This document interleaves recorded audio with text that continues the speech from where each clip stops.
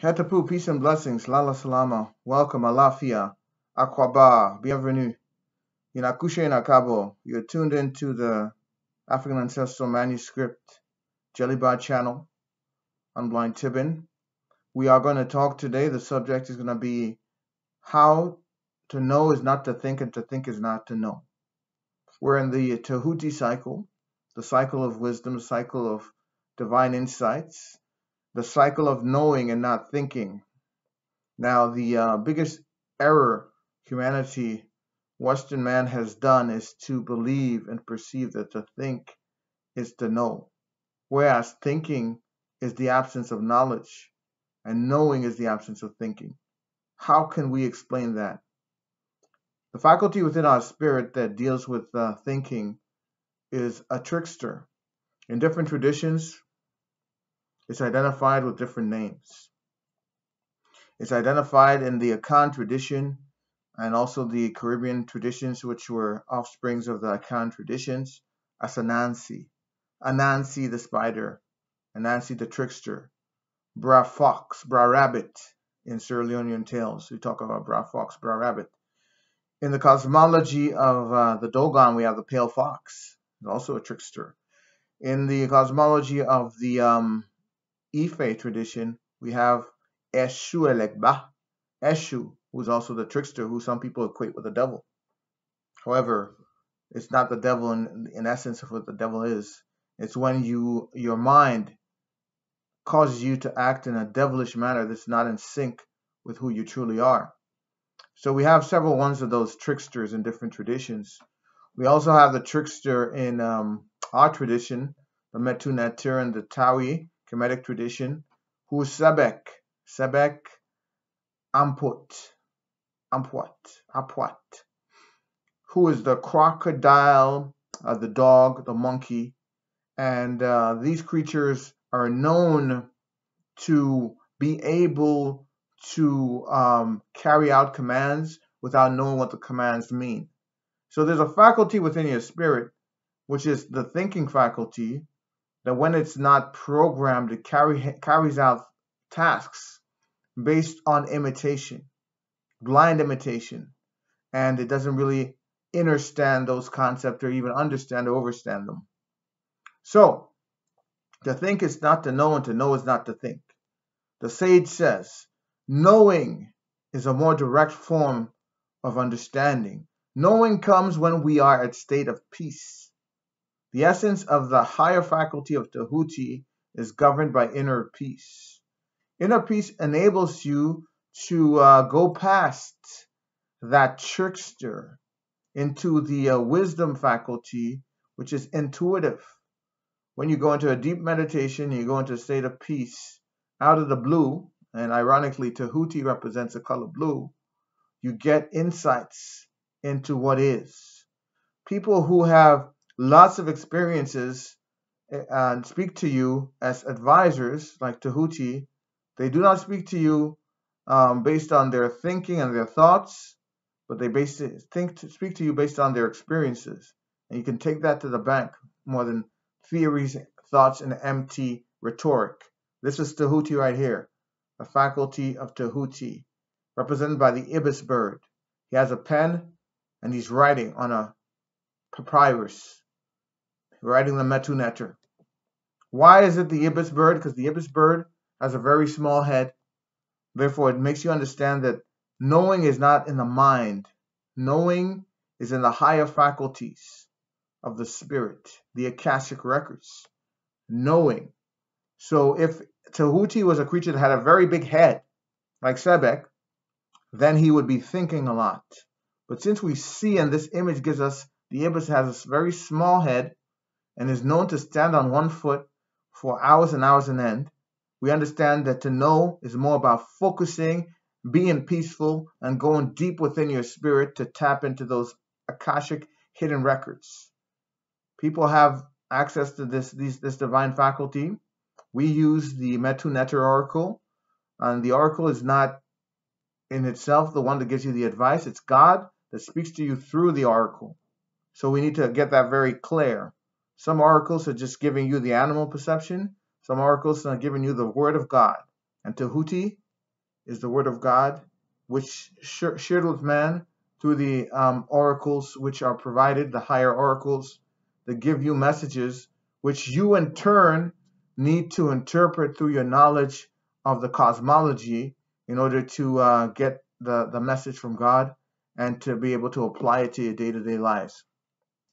So, once again, the key factor which you need to reflect on and meditate upon in this cycle is to think is not to know, and to know is not to think. How can we meditate on issues beyond mere thinking to intuit some insights which we cannot get through thinking? We can consult elders and people who have experienced and specialists in order to get some wisdom. We can go to the Word of God to get that wisdom. The Word of God can come through the Oracle of Tehuti, the I Ching, the Ife Oracle, Geomancy. There's also the Dogon. So there's several ways in which we can go to the Word of God, and that is in signs and symbols. When we understand the Ife Oracle as the foundation of computer science, we understand that the binary system is the mind of God functioning in the world. And those who know how to read it in our tradition are the Shekamu, the Ura 2, and the Hemu Shekamu, Hai Shekem 2. In the tradition of the Ifa tradition, there's the Babalaos, but of course you need to be very careful because in the Ifa tradition, there's been lots of people who have, I would say, who are charlatans, who are really just in there for their own self-aggrandizement and their own vanity and their own wealth accumulation. It's quite unfortunate. So anyways, the key factor we need to reflect on in this cycle is let us take our thoughts into meditation. If we don't have access to an oracle, let's take our thoughts into meditation. Let's meditate on the soundicity of our thoughts. Let's get that divine wisdom out the blue. Because in this cycle, in the solstice, which we're in right now, we can get, if we're peaceful and we calm our thoughts down, divine insights into things which we need to accomplish. And those divine insights, we can take them to the bank. If we have access to an oracle or diviner, we can check those divine insights with the word of God to make sure that they're in sync with truth. And if they are, they could be a great resolution to many of the issues in our lives. Tehuti resolves differences. That's what wisdom does. Wisdom creates a solution which is a win-win solution for belligerent parties in any conflict. Okay, so God in itself and God in herself and himself does not take sides. The only side that God takes is the side of truth. And truth comes through the word of God, lived, and that truth creates a win-win scenario for all parties involved, because at the end of the day, the word of God is seeking to uplift and embellish and enhance each one of our divinities, not just yours and not just somebody else's, but each one of ours, hence the win-win scenario. So we recognize that the word of God is not biased, it's neutral, and it only resonates in truth, ma'at. So let's live that ma'at peace. Let's meditate deeply and profoundly in this cycle going forward in the solstice. So not only is it the Tehuti cycle, it's also the summer solstice. So we have a double ability through meditation to really get into some real deep Akashic records. Let's do it. Let's do our meditation. Let's get our insights. Let's consult the sages, our elders. Let's consult the oracle. Let's get the word of God in our lives so our lives will be creating win-wins in every aspect and will be full of resources and full of impact in everything that we do. That is what I wish for you. That is what I wish for myself. That is what I will to manifest coming this cycle and coming future cycles going forward.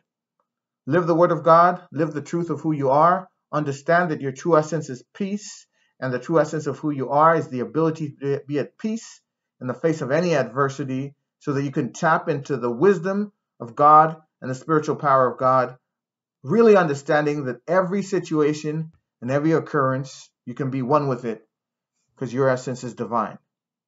That is what I had to say today.